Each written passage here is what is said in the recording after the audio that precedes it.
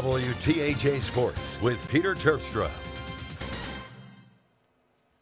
All right, listen up, folks. Friday is coming real soon.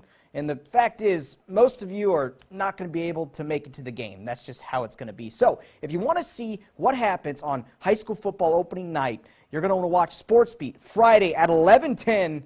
And it is the most fun sports show you're going to catch. I'm telling you, our next stop on the high school hype tour continues. This time to northern Bedford County. This team seems to be trending in the right direction. They went 8-4 last year and had a chance to win the District 5 championship, but fell just short in a crazy game to Tussey Mountain. Now the team returns plenty of weapons, and they hope to keep on building.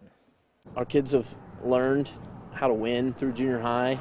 They've learned how to work hard from their parents and coaches, and I think that's something that's just important. Football is important at our school and in our community. Try to make the best of the moments that you have and not take anything for granted. It's kind of like a life lesson, I guess.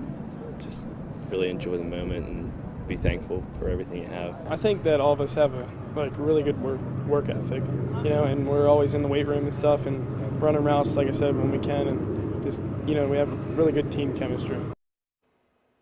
Northern Bedford kicks off the season against Bellwood Annis. Now let's go to